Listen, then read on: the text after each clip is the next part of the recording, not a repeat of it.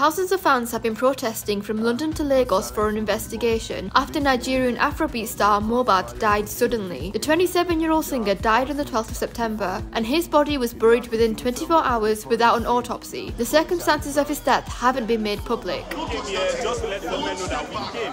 We want justice for this guy. He shouldn't just die like that. I just feel it differently. Like, before as if it was my brother that died. The governor of Lagos said, "We have been closely working behind the scenes with relevant authorities and keenly following the ongoing investigations," and said those guilty will face the law. And Lagos State Police Command have exhumed his body and are waiting for the results of his autopsy.